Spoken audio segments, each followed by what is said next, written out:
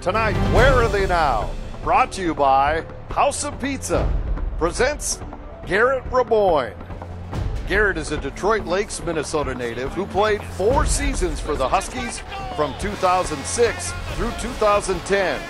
During his career in St. Cloud, Raboin played in 150 games and earned WCHA Scholar Athlete and all WCHA academic honors in the 2008-2009 season.